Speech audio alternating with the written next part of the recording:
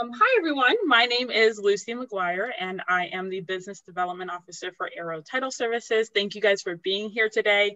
If I'm talking a little wonky or you see that my face is like moving funny, it's because I did just get a tooth extracted this morning. So bad timing on my account. Don't worry, I'm not in pain, it's still numb. So, but thank you guys for being here.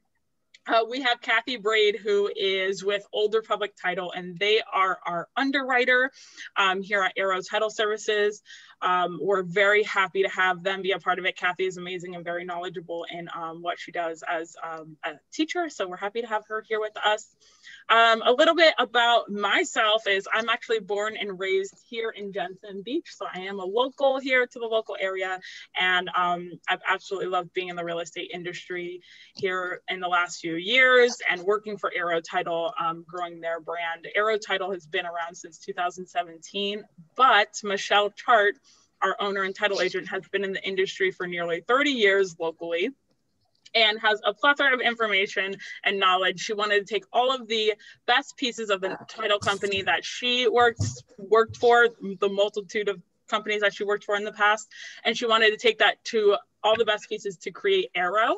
And we have done very well. Our whole goal is just to communicate as best as possible we can with our clients. And we really just try to help you guys in any way, shape, or form. So my role, I've helped a lot of my agents and clients with their social media. Even if you're not my client, I'm happy to help you to get to your level of social media. I have delved a lot into social media. If you guys are friends with me on Facebook, I know there's quite a few familiar faces in here. I have, hosted YouTube. I have a YouTube channel. We have a Facebook, Instagram, LinkedIn. We do it all. We started our YouTube channel during COVID, and it's been very, very lucrative for us in a lot of ways. And I think that every agent should be utilizing those aspects of social media. And there are so many positive aspects that could add to your business. So one of the aspects that we've actually added though during COVID that I want to briefly mention before we get started is that we actually started doing a market update Monday every week with local realtors. And that's a live video that streams live to YouTube and Facebook at the same time. And we reach about between 700 and 1,000 people on each video each week. So it's a great opportunity for you and to get your face in front of these people, as well as promote yourself and your properties. We also have a Thursday's Top Tips in Real Estate. And if you guys ever want any more information on that, or you want to watch the replays of some of those videos to get an idea of what we do, that is on our YouTube channel, Arrow Title Services, which I will put the link in the chat box for you guys. But you guys are always welcome to come on. If you want to be a part of that, just send me an email, which I'll also put my information in the chat for you guys. I would love to have you guys. But enough about that. This video right here in this class will actually be, we are recording right now, and we will be posting this to our YouTube channel so that you guys can utilize this and rewatch it. And if you miss anything along the way, or for some reason you have to leave 5 minutes early, then you will get to utilize that video. So I will send all of that out in an email later, but thank you guys for being here today. And I want to pass the floor to Kathy. Thank you so much, Kathy, for doing these classes for us. And I'm excited to talk about today's topic, which is boundary lines. Okay, very good. Thank you. Thank you so much, Lucie. Thanks everyone for being here. And I will send the presentation to Lucie after the meeting. And then when she sends everything, she can attach that as well. So if you watch the video again, you'll be able to see it. So right now I'm going to share my screen. Oh, and as well as I'm going to mute everyone right now, minus Kathy. Kathy, I might mute you for a second, but then just unmute yourself. And then if you guys have any questions, feel free to, you can unmute yourself, or if you just want to put it in the chat, I will moderate the chat and you guys can get your questions to Kathy, and I'll stop her and we'll go over your questions. So don't be afraid to ask questions. We are here to help you guys today. Oh, Kathy, you're still muted. Go ahead, unmute yourself. There you go. Okay. You can see my screen, correct? Yes. Okay. And oh, go ahead. And I'm sorry, one last thing. We actually have Regina Karner here with Karner Surveying. And I had an agent ask a specific question about surveys that went above and beyond what I would know. So I wanted to invite her on. She is here on the call with us today. So if you guys have any questions, again, you know, if for some reason we are unable to answer that for you, we have Regina and all of her amazing expertise with us here today, and we are very thankful for her being here. So thank you, Regina, for being here. Okay, and Regina, if you want to contribute as we go along, feel free, okay? So any knowledge that we can share, and you are muted, so you can unmute yourself when you want to speak, or just unmute yourself through the whole thing. And anytime you want to share, feel free.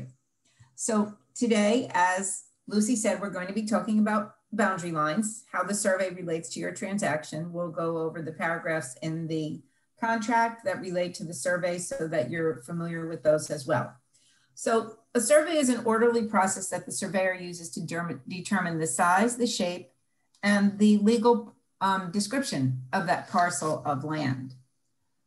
So a survey, let me just hear, is, as you've seen them, I'm sure, is a sketch or a map of a piece of land showing the legal description, the property boundary lines, and any physical features, any existing improvements, easements which affect the property, whether they be recorded or unrecorded, any encroachments onto or from neighboring or adjoining properties, restricted use areas that possibly the association may have, a management company has, a drainage district, maybe they would have an easement actually. There may be just restricted use areas, so it will show that. Commercial property surveys sometimes include zoning boundaries as well as easements and locally owned throughways. Vacant land surveys in most cases note the property's boundaries and any easements if they are recorded or otherwise or unrecorded. Access rights may also be reflected on vacant land surveys. Why should your client get a survey? Well, the buyer may want to do improvements on the property after the closing, and they need to know where their property line ends. They need to know if the legal description is correct or incorrect, and what the buyer thinks is theirs may not be so. So if the seller has made improvements with no regard to the land, to a survey, the buyer may not know about those improvements, and the buyer may think that a fence is theirs or a wall is theirs, or they can do whatever they want to do in a certain area, and it may be a restricted use area. So it's very good to have that survey in order for them to determine what they can do on the piece of the land that they think is theirs. The legal description on that warranty deed, or the legal description that you as the realtor, and I don't mean to accuse anyone, we're all busy and we all make mistakes. So the best thing that you can do, I'll speak about this every time we talk. The best thing that you can do when you go on a listing appointment is print out the current deed and go to the tax records or the appraiser's office and print out the report there so that you actually have the correct legal description, because the current deed that's of record may be incorrect. People transpose numbers, they transpose letters. And of course, when Lucie gets the contract in her office, they're going to do the same thing. But when you go to the listing appointment and you tell the seller that, you know, I've taken the liberty to print these, this deed and the records from the appraiser's office, so we make sure we have the correct legal description, and you can show them and they'll know that you're really a professional because you have these things with you. And that way you make sure that the legal description on your contract is correct, because the warranty deed doesn't always have the correct legal on it, and it's not caught. And so there could be a problem. May need a corrective document that may delay a closing. So it's important to start out with the correct information. As I said before, what the buyer thinks is theirs may not be so. And the contract also addresses the survey. So it's important that you understand the contract in relation to your transaction, and what the buyer, it's most important, what the buyer thinks they're getting is may not be what they're actually getting. I have an example. When I was doing closings, when I worked with a title agent before I went with an underwriter, we had a closing that was really not good. These sellers were elderly. They didn't really have dementia, but they were very grumpy people. And they did several things. They didn't let the buyer do a walkthrough, and the realtor didn't insist on a walkthrough, which was not a good thing to start out with because there were a lot of problems throughout the whole transaction. The survey came after while I was at the closing. It was faxed to me because I was not in the location in my office. I was in another location. The buyer quickly looked at it, didn't review it. I didn't review it with them because of other circumstances. And the buyer leaves. So they sign the paper, the buyer leaves, goes to the house, and they did not do a walkthrough, as I said, and the people left the house atrocious. So he was very angry with that. And then he looked at his survey and he realized that there was a masonry wall on the property, on the backside of the property that was, there was a canal there. And when he looked at his survey, the masonry wall that was there was actually on a Lake Worth drainage easement, meaning that if they had to come and dig that wall up, they can, because an easement allows the easement holder to do that, right? We know we have easements in front of our house. If they have to replace wires, they're allowed to dig up your grass. They usually go under your driveway. They don't, destroy your driveway. But if they had to go in there with a big backhoe or whatever, they could, because they had an easement. So he called and he was livid, and he wanted the title agency to take the wall down, pay someone to take the wall down and rebuild it off of that easement. And, it really wasn't our fault. And then he went to the realtor and he wanted the realtor to remove it and take it off that easement. And he was saying that, his thought was the MLS said beautiful masonry wall on property. Okay. And technically it was on his property, but it was on the easement. So sometimes you have to be careful what you put in the MLS. I don't know if anything ever came to fruition, but he wanted to sue someone because he was angry about a lot of other things. And the realtor was also not really, the realtor didn't insist on a walkthrough. So that was strike number one. And then the survey was strike number two. So when you go to a property, it's a good idea not to say, wow, that fence is yours, or wow, that beautiful tree is yours, or wow, that nice wall is yours, because you don't know. You don't have a survey. The paragraphs that relate to the contract, paragraph 9D of the contract says honor before the title evidence deadline. And if you were here when we talked about the survey, the title evidence deadline is 15 days prior to a closing if the buyer is financing, and 5 days prior to the closing if the buyer is paying cash. That the buyer can order or can have a survey of the real property surveyed by a registered Florida surveyor. If the seller has a survey covering the real property, a copy shall be furnished to the buyer and closing agent within 5 days after the effective date. So again, we're going to go back to your listing appointment. When you're at your listing appointment, you can ask the seller if they have a copy of their survey, and if they have their owner's title insurance policy.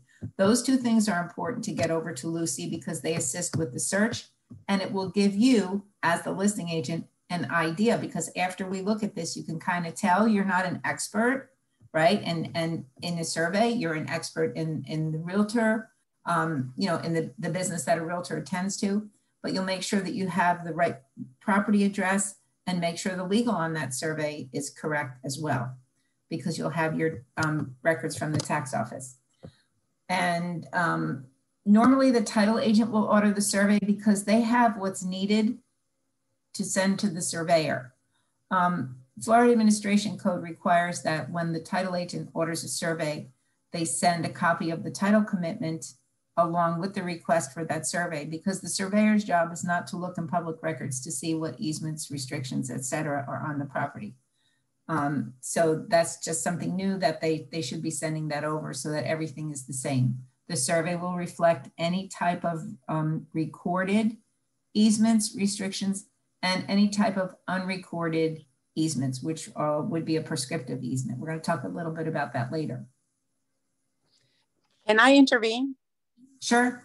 Just for 1 second. As far as the recorded easements, we usually rely on whatever easements are reflected on the record plat. In most cases, the title companies will not necessarily require us to review the title commitment unless it is an alter survey. If for most standard smaller mortgages that are not necessarily an alter survey, they don't they do not request us to do a research of the title commitment. Right. Just put that out there. Yeah. Okay, thank you. The flood elevation. Excuse me. Oh, go ahead. Hi, Kathy, this is David Carver. I want to jump in there with Regina too. Unrecorded easements on properties. A surveyor can only do that by seeing the potential for an easement. If it's unrecorded, if they may see a power line on the property or it's going to a new property, those are things that may not be occurred, and they put it on the survey. David, you were cutting out a little bit there, but I think we got the gist of that. But was everyone else able to hear that? Okay. Okay. Okay. Maybe it's just me. Thank you, David. Thank you, David and Regina. Yeah, and those unrecorded easements, that can present a problem as well, because they're not in public record, so it would show up on a survey. David was talking about a power line. I don't know, Regina, if you want to expand on that.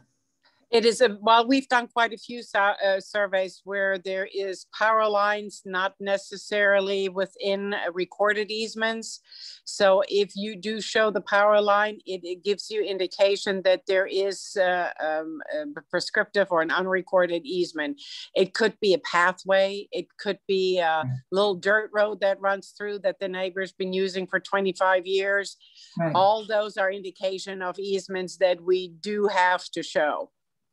Right, and that can present a problem as well, because suppose the new buyer says, you know what, there's nothing in the county. So what happens now, if the buyer decides they want to put a fence around them, right? And now you have someone that's been using that little pathway for 10 or 15 years. You know, I know to go to school, we could cut through people's yards, right? And it was acceptable at the time, but if somebody moved in and put a fence up, there's nothing, you can do about it. I guess maybe you could go to court for it. I'm not sure, but I think after a certain amount of time, it's just understood that it was okay. But again, technically you're trespassing, I would assume. So it can create a problem. That's why it's always good to have a survey to determine what's going on that property, so that you as the homeowner don't get into something after you buy the property. And again, a lot of times the agent doesn't order a survey. When there's financing, the lender's going to require a Florida Form 9. So a survey has to be ordered in order to issue that with a clear Form 9, meaning that we're going to take exception to certain things that show on that policy, encroachments, different types of things. On a cash transaction, the buyer doesn't always want a survey because they don't want to spend the money. As a realtor, never suggest that they don't need it. Because should there be something where, there was an unscrupulous person, let's say, I don't like to pick on pool companies, but maybe they put in a pool and maybe a little bit of the pool was on an easement, although there are no wires there. Maybe it's a phantom easement. I've seen surveys where it seems like an easement is going through the center of the house, but it's not a real easement. So there are certain things that can happen. It's always good to recommend that they speak with Lucie's office and they will explain to them why they need a survey. If they don't get a survey, they're going to sign a hold harmless saying, hey, if your pool is built on an easement and the company never, sorry about that, the company never did ask for a survey and then they decide they need to put some wires in there, well, you're in trouble. So again, always think before you recommend something. It just makes good sense. Paragraph D of the contract talks about the flood elevation certification. In the past, we used to have to order that separately, but now it's automatically on the survey. If someone purchases a property that's located in a special flood hazard area or a Coastal Barrier Resources Act designated area, and the lowest floor elevation of the building is and or flood rating purposes is below the minimum flood elevation or is ineligible for flood insurance coverage through the National Flood Program or through private flood insurance, the buyer may terminate the contract by delivering written notice to the seller within blank days after the effective date. So I'm not sure where special flood hazard areas are or these Coastal Barrier Resources Act designated areas are. I know I was up in the Panhandle doing some training, and up in the Destin area, there was one area there where they get flood insurance. Regina, are you? Yeah, no, I was just going to intervene on one thing. Please be advised that when you obtain an elevation certificate, the way how they work is that it is for the building specific. Even you may have a larger piece of property and the back of the property is in a flood zone, but in the front where the house is not. So therefore you would not be required to have an elevation certificate or carry flood insurance if you wish so. Also, please keep in mind that if there is a flood hazardous area just in your backyard, but your concrete patio or the steps leading to a dock, a concrete walk that is attached to the house, FEMA will require, or rather the insurance writer will require you to have an elevation certificate, because anything that connects to the house is considered putting the rest of the structure into the hazardous area. Thank you. Does that make sense? Yes, thanks, Regina. And I just want to make one point, though, when you're talking with your clients as well, is that all of Florida is in a flood zone. It's just dependent on how much the risk is that you are, like how bad your flood zone is. So make sure that you're aware of that, but that's a whole insurance side of things, because Regina was just talking about the flood zone portion of the property. So thank you, Regina. Appreciate you. Thank you. No problem. Thank you. Yep. And that's why it's so important. Never tell them they don't need a survey, because should anything happen, they're going to go back to you and say, you told me I didn't need a survey. And now look, I have this problem. There's really nothing you can do, but it's just not good business. You know, that's not your area of expertise. I mean, you wouldn't want, you know, a gastroenterologist to do brain surgery on you. Right? You would want a brain surgeon to do it, somebody who really understands that. So it's the same kind of thing. Paragraph D, 18B, regarding the survey.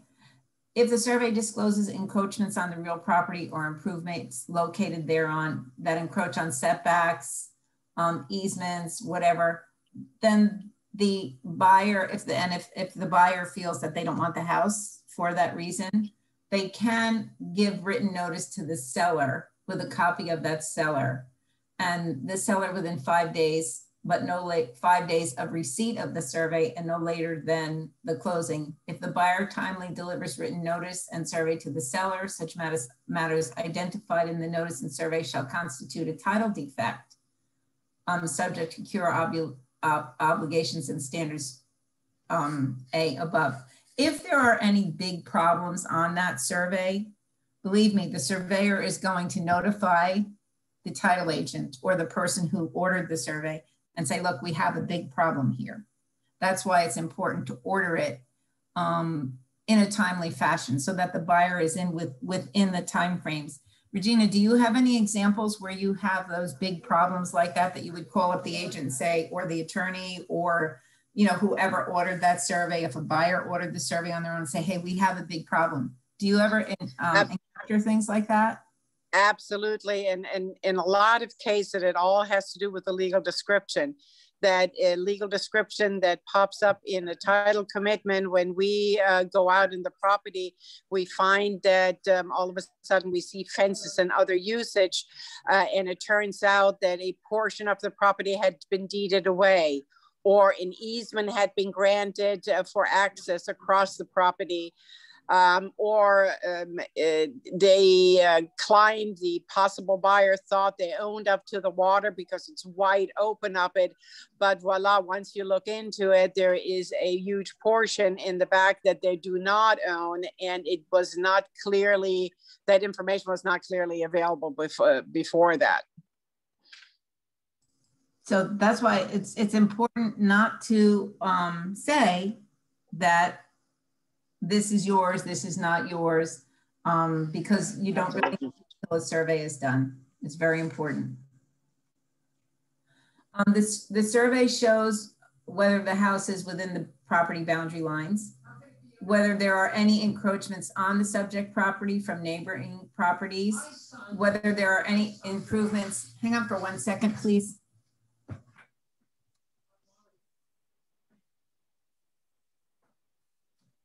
My husband is on the phone in the other room. I just had to tell him to be quiet. Kind of like children when you work from home.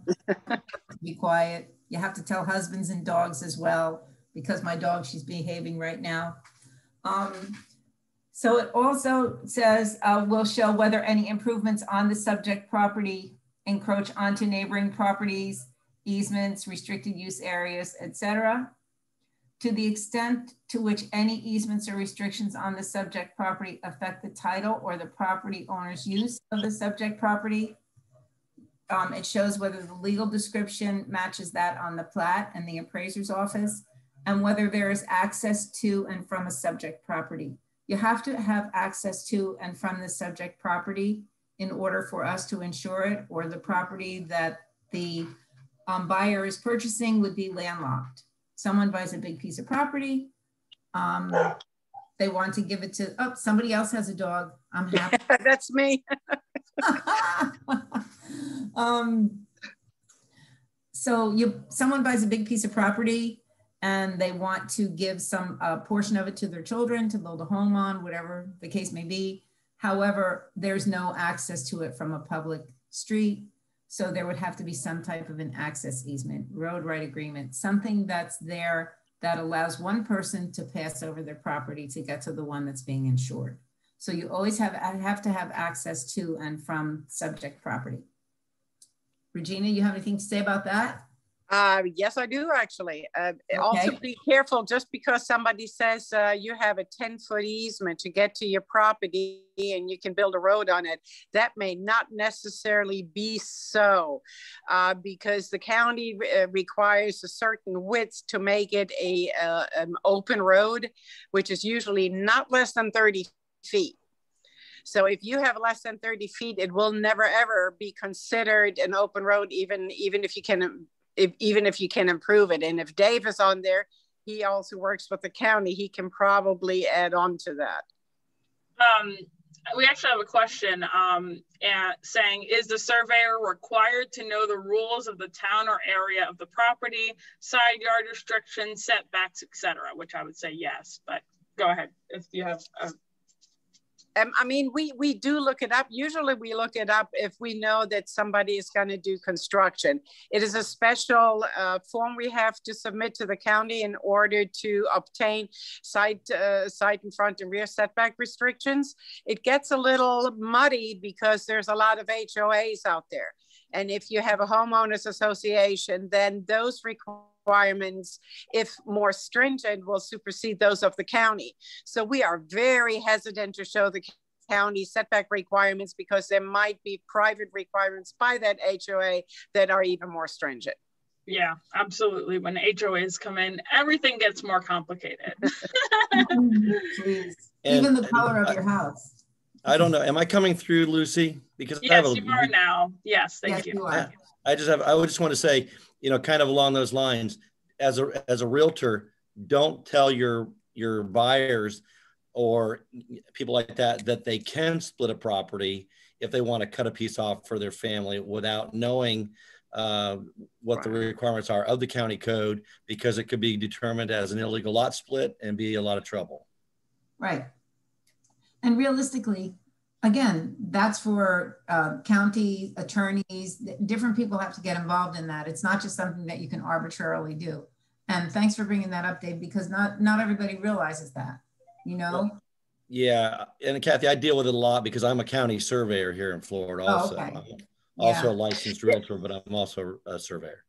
Yeah. Hey, David, I had mentioned earlier, and I had wanted your input in that in regards to open road requirements, that some properties have maybe an access easement only 10 feet, but in order to do a certain development on a piece of property, it has to be connected to an open road. And I have seen properties ending up to be landlocked, even though they had a 15-foot right-of-way on it, but the county couldn't improve it. So therefore it was considered to be still landlocked, even though there was a right-of-way. Yeah, and there's typically requirements to have a certain amount of frontage on any road right-of-way. I should say a legal existing road right-of-way before you can develop the property. So I have a question.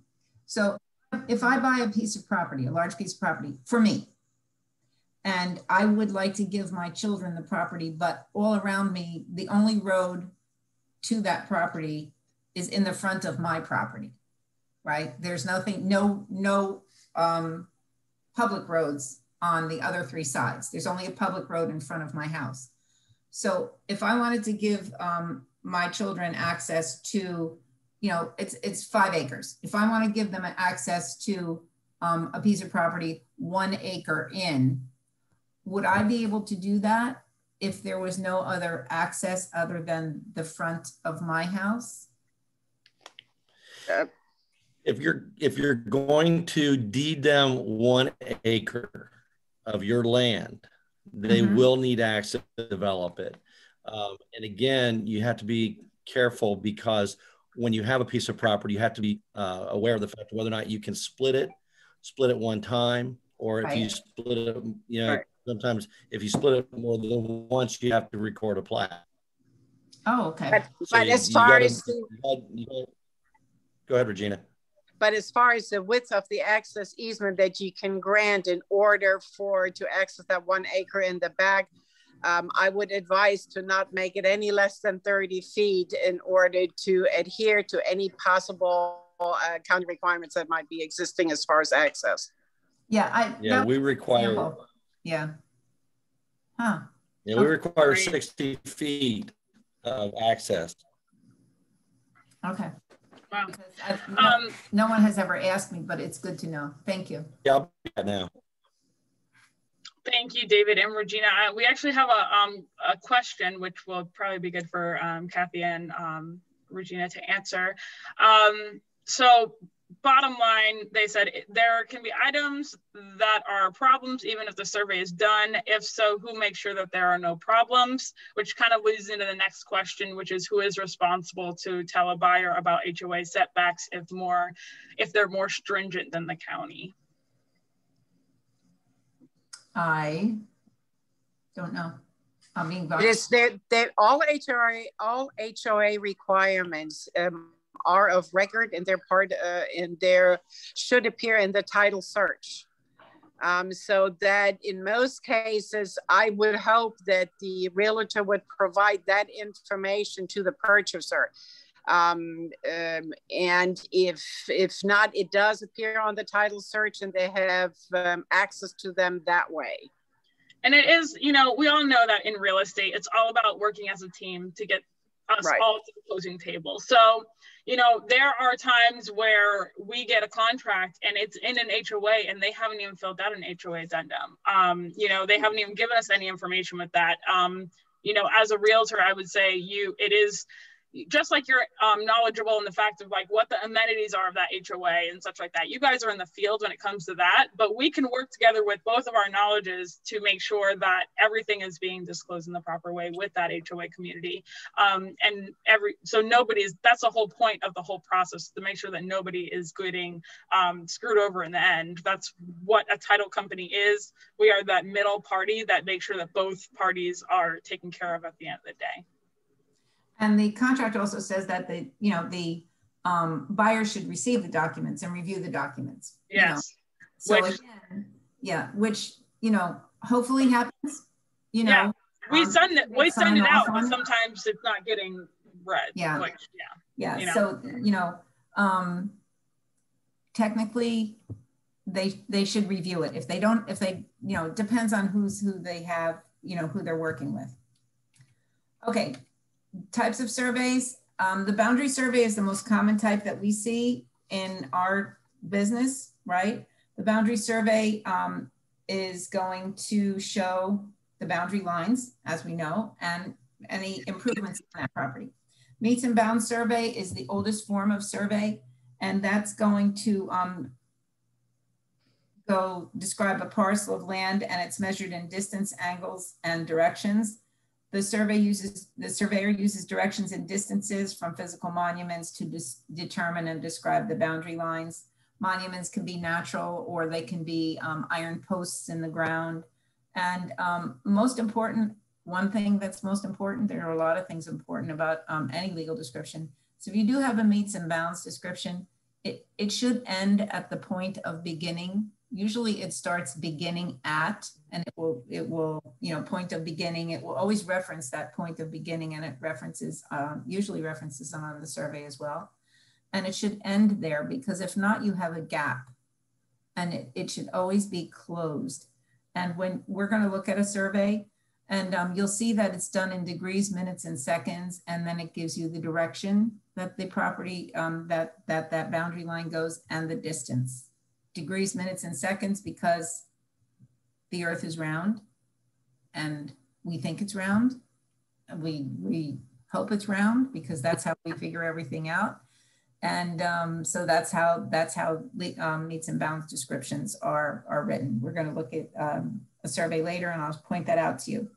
Condominiums do not require a survey, because when the documents are recorded in the county, the survey is included with the documents, and each unit is basically the same size. So you don't need a survey for a condominium.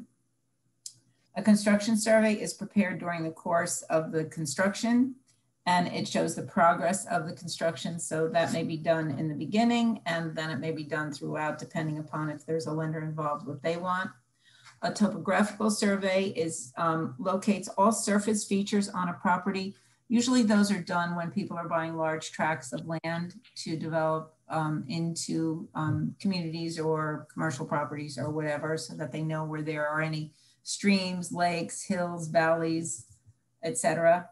And then the survey that the commercial property surveys are the ALTA ACSM surveys, and those are much more involved, as Regina mentioned earlier. Usually they are for commercial properties, and they have zoning requirements on them, parking spaces, etc. And it shows, the commercial surveys usually show all of the items that are on B2 of the title commitment. We have another question. Okay. Oh, so someone said, no HOA, but a town within a county who has their own rules. If a seller did something in the past without a permit, but it violates the town rules, who should catch that? Now I have sort of an answer, but Kathy, I'd like for. Well, permits are not recorded. All right. So title search only addresses items that are recorded. The agent usually does a municipal lien search.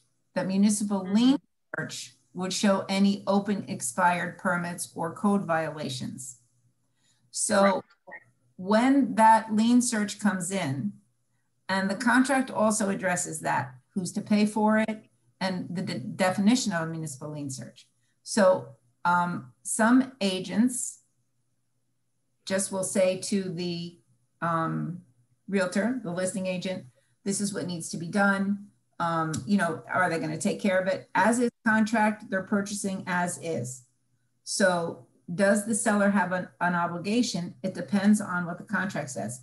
If there are additions to that, if in the additional comments section, the realtor has put, you know, seller shall close all open and expired permits and satisfy all code violations, then the seller has to do something.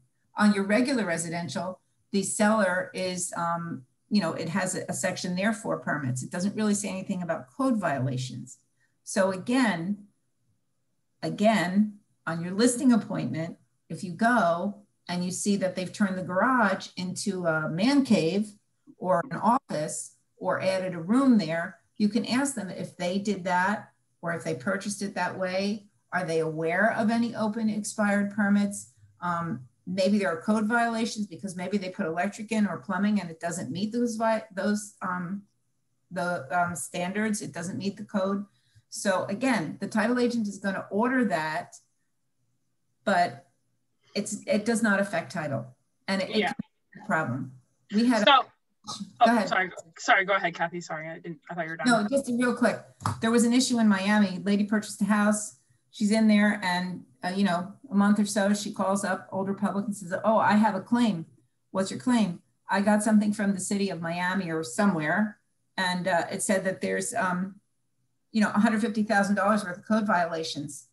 You know, that's a claim. No, it's not a title claim. It doesn't affect title. She can turn around and sell that property tomorrow. It's not a defect in title. It's just everybody's worst nightmare. So that's why the title agents order those and then point them out. Some title agents don't require or don't insist that they're taken care of. And again, if it's not in the contract, if it's an as-is contract, it can create an issue. So go ahead, Lucie. So, I mean, we insist that it's done in the process. But when it comes down to it, again, we are all a team. So we talk, I know we talk about that all the time when we're on our live videos and such, but it is so important to have, you know, communication between all parties, right? And I know you guys know as realtors how important communication is.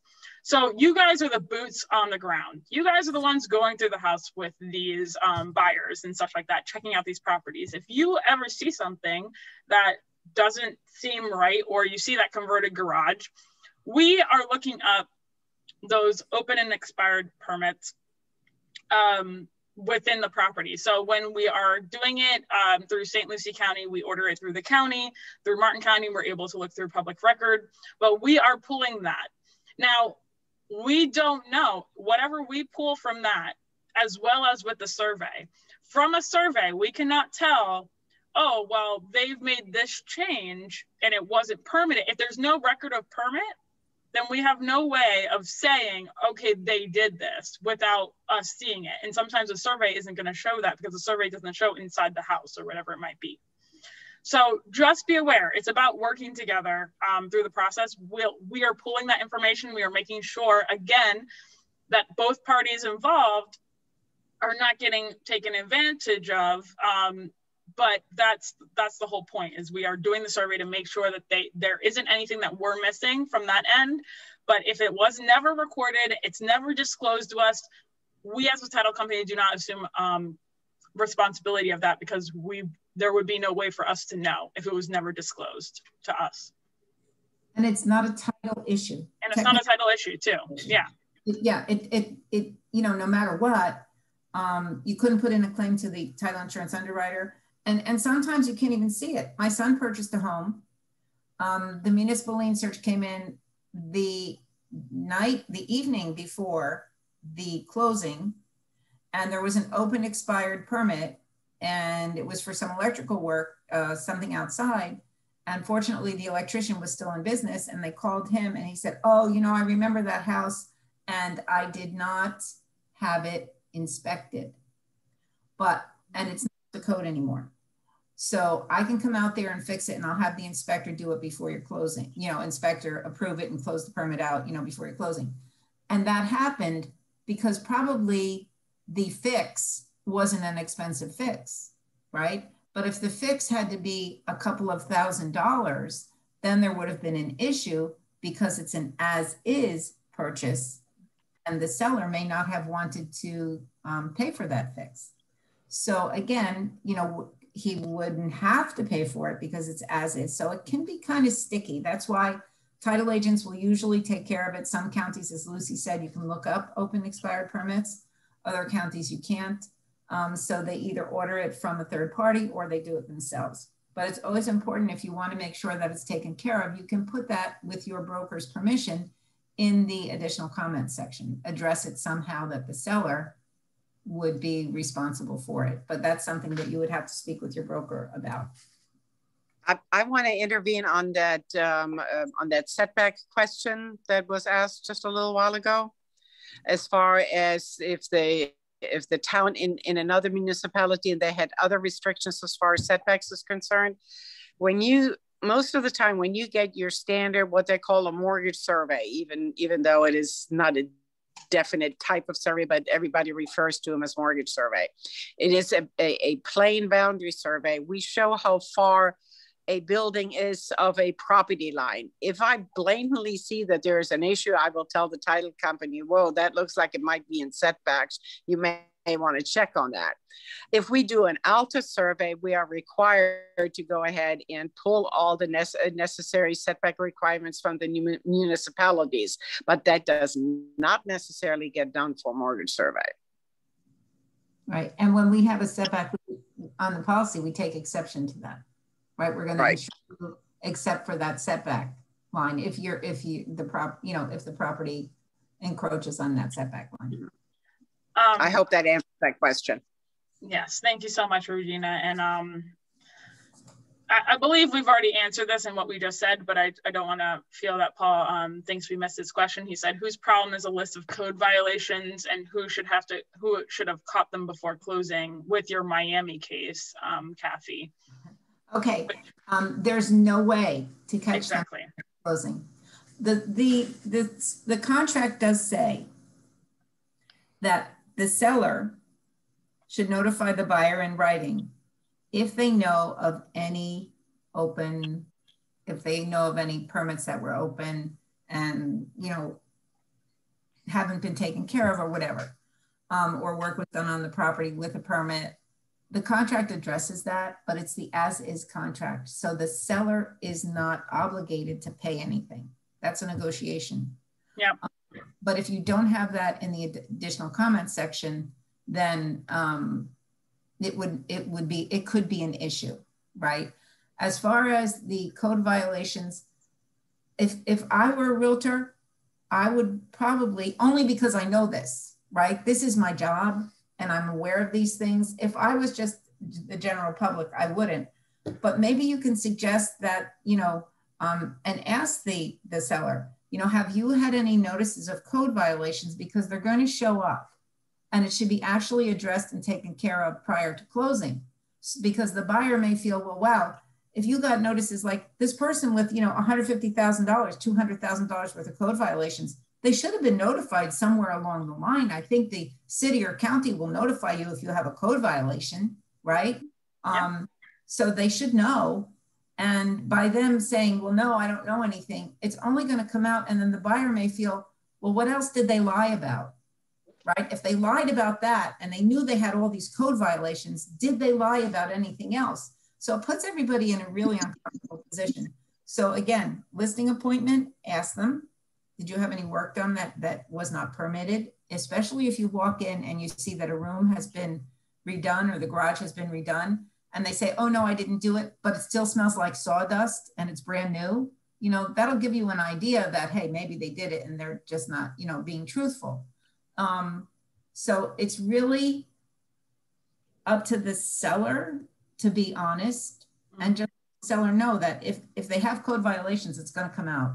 And let them know as an agent that it's important that they're honest about that. And communication is very important, and make sure that they know to not do anything else during closing. Just like we tell people not to purchase a new car or anything like that. Sometimes or furnish their house. Yeah. sometimes these small little things that people don't think about because they're not in this industry every single day.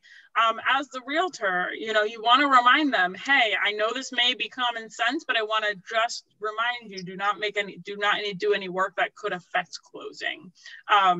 Just being cognizant of that, and maybe doing another touch point of a reminder for them so that they don't go out and do that. Okay. With a mortgage, isn't it required that the seller correct an open lien even if it is with an as-is contract? An open lien that's recorded in the county, yes. Yes, which is why we perform the lien searches. Right, but a permit or code violation are not recorded in the county. So they're not liens on the property. Title commitment, liens on property are judgments, mortgages, any type of a lien that's recorded in the county that requires a satisfaction for. A permit and code violation, unless they are recorded, a code violation could become possibly, or a building code violation could become an easement, could become a lien on the property. There are certain things, if it's lasts a long period of time, I think, but in any event, what we're talking about, they're not recorded in the county. So the only person that may know about it is the seller, because they should have been notified about code violations. And if they had work done and it was permitted, they should always check to make sure that the permit has been closed with the county. They can look that up. Most counties have it online. Go ahead. Yeah, this is David again. These issues of code violations and liens and things like that, they're not going to show on a survey except for the possibility of maybe a building setback problem. Right. So those are all things that the agent, the title company, and everybody needs to get together to take care of. You're not going to see that on a survey. Nope. Because again, it doesn't affect the property, right? It's not something that would show. Right. You know, a code violation might be a setback that we might determine in the course of a survey, but you know, other things are not going to show up on a survey. Right. Okay. Some vocabulary: access, that's the right to enter and leave a tract of land, whether it's public or private. Right of way. Bearings and distances tell what directions to go: north, south, east, or west, and the distances tell how far to go in that direction. A right of way is the right which one has to pass over another's lands, such as a driveway or a walkway. And the land cannot be used. The land cannot be used for any other reason. Restrictions, it's restricted use areas and areas of property. For example, land dedicated to drainage areas, they might be restricted use areas. Some communities have restricted use areas where it's restricted for the community, the association, whatever the case may be. If you put your fence on there, we had that in our neighborhood, people put fences in a restricted use area. And when the code enforcement came around, they required the people, they notified the board of the association and told us that we should have those people sign a paper stating that if we needed to ask them to remove the fence that they put in the restricted use area, that they would do so, because it was a restricted use area and it is in our documents. So sometimes there's that. Easements is an interest in land owned by another that allows the easement holder specific limited use of the land. Again, we're going to see that when we look at the survey. Encroachment, as I said, it happens when one property owner violates the property rights of his neighbor by building or extending a structure onto the neighbor's property, whether it be intentionally or unintentionally. Survey review. For example, do you see any encroachments, easements, or restrictions when you look at a property? You don't, right? So that's why it's not good to say anything like that fence is yours, or, you know, yeah, you can do whatever you want in the back or whatever, because you don't know when you're looking at it. Do you see a problem here? Does anybody see a problem there? Right? A shared driveway, what a mess. Who's going to take care of it? who knows where that property ends? You don't know. Do either of you want to expand on a shared driveway problem? Surveyors? They said, we don't want to touch that. Absolutely. It's a mess. It's a mess. There's not a right or wrong answer to a shared driveway, because the property line most likely goes towards the middle or so. Or and so, neither that's one the problem. Neither one probably has an easement, and that's when we just show it, and voila, there it is. Yep. It becomes a title problem. Well, and really, what if, okay, so we're thinking that hopefully the property line will go right down the center and everybody has, you know, equal. Well, suppose this guy's property line goes over here, or suppose, you know, there's a problem between the people and now they don't want to share the driveway anymore. You know, you're going to go to court. It's a mess. Who's going to fix this? If it's on, you know, if the crack started up here and it goes over to this person's property, well, who's going to fix it? You know, if this crack started over here on this guy's property, well, who's going to fix it over here? It's a mess. So when you have a shared driveway, lock your mouth and throw away the key. Don't say anything, right? It's just an awful situation. So there, what do you see? Yeah, you see a big problem there. So again, and let's say you have a property where the driveway, like, let's say this was the access to, this is the access to this guy's house, right? And then there's a problem because, you know, it looks like maybe these properties have been sold several times. So maybe they have a survey and everything is good. But suppose somebody bought a house cash several years ago, they had a shared driveway, they didn't have a survey. And suppose this person's property actually went to here. Just suppose, how would this person get to their house, to their driveway, right? They wouldn't have access, full access. They would have to go to court and have a fight about that. So there are so many things. So it's very hard. If someone is selling a property with a shared driveway, always ask if that person has a survey or their owner's title insurance policy, so that you can, as the listing agent, have that if the selling agent asks to see a survey, just so that there's no problem. That's my suggestion. Okay, so now we're going to look at a survey. This is one that we had in one of our files. As I said, access is important. So you can see here that there's access into the property. You have your street here, your right of way. We talked about bearings and distances. You'll see them here. And they are, it gives you the degrees, minutes, and seconds, the direction, and the distance. You have a certification. Surveys are certified to the buyer, the title agency, the underwriter, and if there's a lender, it would be surveyed to the lender. The legal description is going to be on the survey, and that should be the same as the warranty deed. It should be the same as the deed of record. All the legal descriptions should match. There's a graphic scale on the survey. Legend is going to describe any abbreviations or any particular symbols that are on the survey. Directional arrow, it's going to tell you north, south, east, and west, which way the property, the directions of how the property is located. Legal notes, this is important to look over. Legal notes will be on there, what the surveyor sees. There's your flood zone information is on here. There are surveyor's notes. There should be a surveyor's certification. It would have the survey's date, the surveyor's date, the certification date, and the surveyor's seal. It used to be that this was a raised seal, but usually now they're electronic seals, and everything is nice and in color now. Before it wasn't. And actually most surveys now will point out the easements. So we're going to look at the property. We're going to start here. And as we go along, we'll see that there are X's here, right? And our legend will tell us that that's a chain link fence. So we're looking and we're seeing that the you see your iron posts. So it's giving you the corners where the property boundaries are. This is your boundary line, right?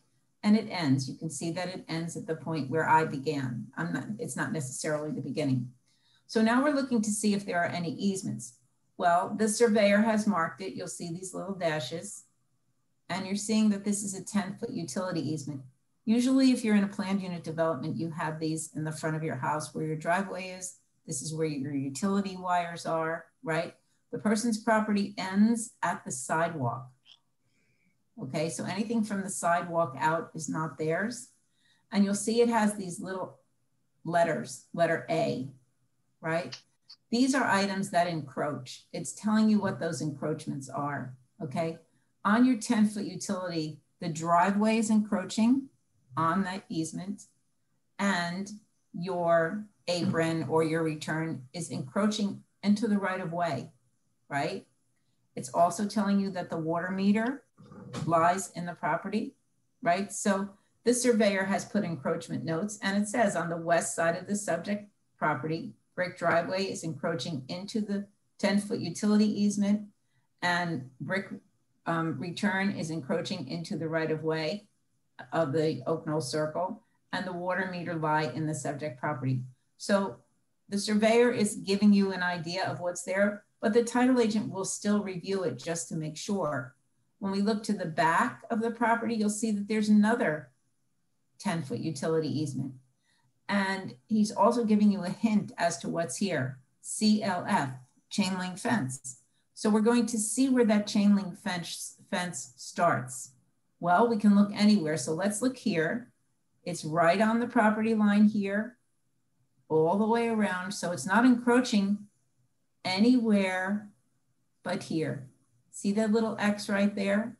The surveyor is saying, it seems like this fence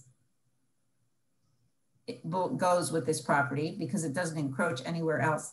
So the surveyor is saying that on the north side of the property, the chain link fence is encroaching into the neighbor's property. So it's not only if something encroaches onto the property that's being insured, it's if something on the property is encroaching into the neighbor's property. So again, it's also saying that that chain link fence here and here is encroaching into this easement. So there's really no problems that we see here. We see that it's a one-story house. It has the residence number and the lot and block. The pool isn't encroaching on the easement. The deck isn't encroaching on the easement.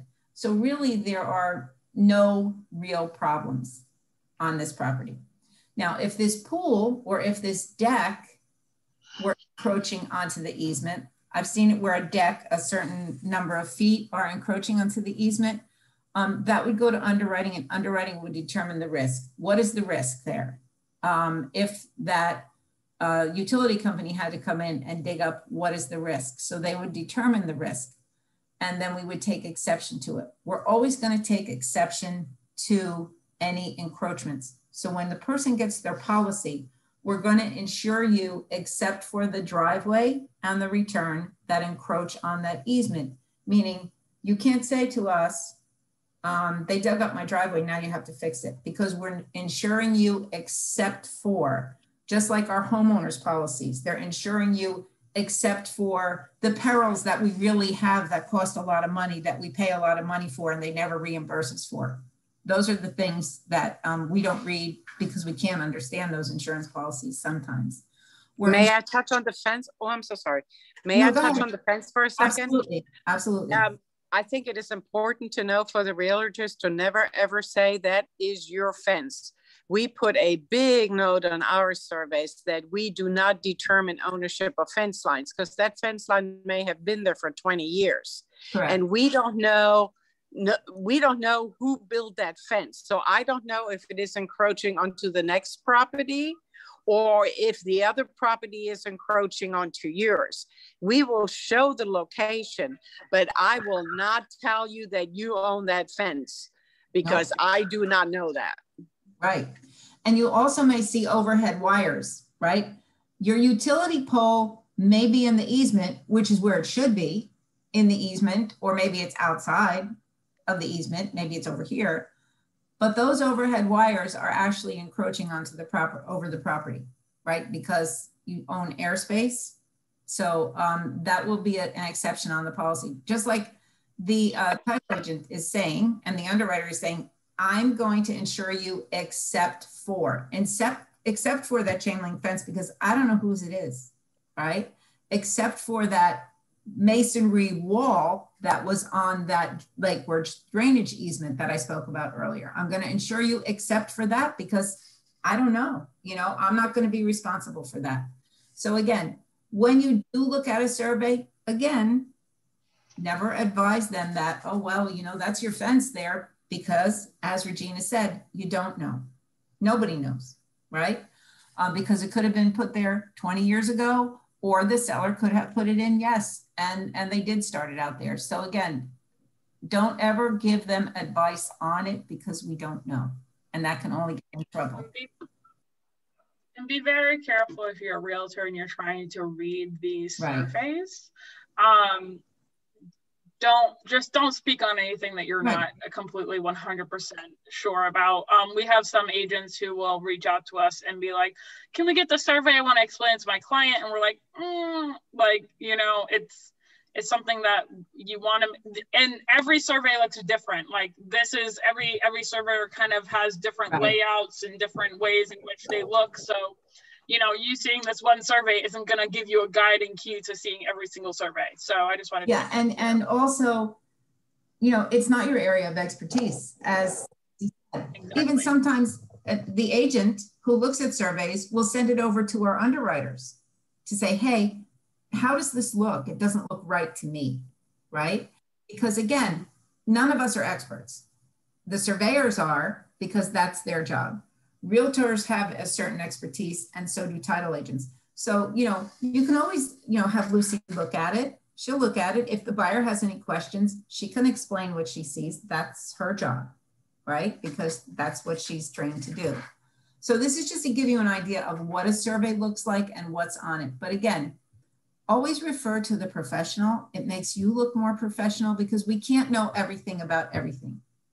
We know certain things and we're good at certain things, but if we don't know, it doesn't hurt to say that, you know, I'd rather refer you to someone who can give you a little more information. That's absolutely right. Everybody has to stay in their lane, and then we can help each other in everybody else's lane. And we have, like, yeah, that makes for a seamless closing, and that's what you want. Go ahead, Dave. I'm sorry. It's okay. I just have a question for you from the title position.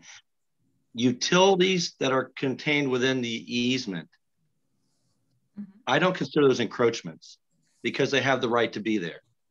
They have the right to be there, but as the title underwriter, we take exception to that because when we issue the Form 9, it says unless that the Form 9 is clear, unless expressly accepted on Schedule B2 of the policy. So we always take exception to any type of encroachments, whether it be a setback line, whether it be the driveway encroaching on that utility easement, because the homeowner may think that they can come to us and say, I didn't know that. And they dug up. That's something that, you know, I was unaware of. I've been, you know, a licensed surveyor for 30 years in Florida, and I've never called a utility that's located on a survey within an easement an encroachment. So that must be something that gets picked up on the title land. Yep. And the easement is not an encroachment. The driveway is an encroachment onto the easement. Yeah, that's kind of a sticky wicket because how else do you access your property? I do know that the record plats in Indian River County now do have language that say that the lot owners do have the ability to construct a driveway in the right of way, because obviously part of the driveway is in the road right of way also. Right, right, and that's what they're saying. You know, that they are. It's actually an encroachment onto that. So that's interesting. I never had heard that or seen it before. Mm-hmm. Yep, I can send you some information, Dave, if you want. I can send it to Lucie and she could forward it to you. Just so that. Yeah. Yeah, okay. I wouldn't mind getting that too. Okay, I will send it to you. Yep, we have it in in our information. So I'll send that to Lucy and then she can forward it on to you. Okay. Thank you. Thank you. No worries. Okay. So what is your role as the agent? You're going to point out the different paragraphs in the contract that refer to the survey to the buyer. Cash buyers suggest they get a survey to protect their investment. Ask the seller if they have a survey and their title policy at the listing appointment. And you can send that on over to Lucy when you send the contract. It always helps to have those things right up front. And never suggest, again, that a fence, a gazebo, a wall, whatever is on the property. Always suggest they get a survey. That's the safest thing. Leave it in the hands of the professionals, and you will have a much better outcome with your closing, and it'll be a seamless closing. So that's it for us today. Well, for me today anyway. Were there any more questions? I did want to go over the specific question that we had someone had emailed me ahead of time. So Regina can answer to this really quick, just so that and I don't see them in this call right now. They must have had to jump off. I know we got a little bit over time here, but I want this to be mentioned for the record. So Regina, can you discuss what a mean waterline survey is and how it differs from a regular survey for waterfront homes in Martin County, was his question. Certainly. A mean high water line is considered a jurisdictional line, which means your ownership ends at the water, and then the state takes over. And that line is considered a mean high water line. A mean high water line is determined by a certain height, by a certain elevation, and by the contour that elevation makes. Over the past years, for many, many years, you'll see plats that just are platted to the shoreline. And that's been the accepted way to show a subdivision and lots that own up to the water. Most of your standard normal boundary survey just will indicate a shoreline. But should you do any constructions or determine any setback requirements that have to be adhered to, what is being used is a mean high water line. And that is actually a separate survey. It is called a mean high water line survey. And I think that answers the question. Thank you, Regina. And that survey is separate and can cost a little bit more, right? Yes, it can. Absolutely, it can. Yes, that's why it is not a standard item that would appear on a regular mortgage survey. Due to the fact we do have to contact the state, we have to run that contour alongside the waters, and keep in mind a mean high water line in some cases can go into the water. So if you show a shoreline, the mean high water elevation may actually be further out in the water or further into the land. So it is that shoreline is not necessarily what they can use to calculate your setbacks to. Absolutely. And I thank you so much, Regina, for being on here and sharing your bits of wisdom throughout the presentation. I know I highly recommend it. And guys, as a title company, we have our connections locally throughout the community. We try to make these connections so that, or not try, we have these connections so that we can ask questions like this. And, you know, I had called Regina to ask her the question, and she was so gracious enough to come on here and, you know, share her wisdom in this bit of time. So we are very thankful for Regina and her taking the time every day to really just make sure that you guys are getting the proper answers to things. But again, it is about working as a team at the end of the day. And thank you, Kathy from Old Republic Title, our underwriter, for being here and doing this class with us. Again, my name is Lucie McGuire with Arrow Title Services, and we've been doing a lot of these classes. All the classes are located on our YouTube channel, Arrow Title Services. So guys, make sure to go check those out. I will also be sending out an email with the replay for this for any of you guys who wanted to recap on this. So I hope that you guys have an amazing day. And really quick, actually, I want to do a quick little raffle. I saw a few people drop off, so they lose out. But I have to drop off, Lucie. I have another meeting. So thank you, everybody. And Lucie, I'll send you the presentation. Thank you, Gina and David. Thank you so much. Oh, thank you. Okay, bye-bye. Bye, Bye-bye. Kathy. And thank you to everyone who was here. 1 second. Look, I'm a government surveyor. Regina is in it, and she's been doing it for a long time, and I can attest to that. She's, does a wonderful job. So send her some business. Yes, absolutely. Well, thank you very much, Dave. Karner Surveying, and we use them quite frequently. So we are very thankful for Regina. Thank you. Oh, you're very welcome. All right.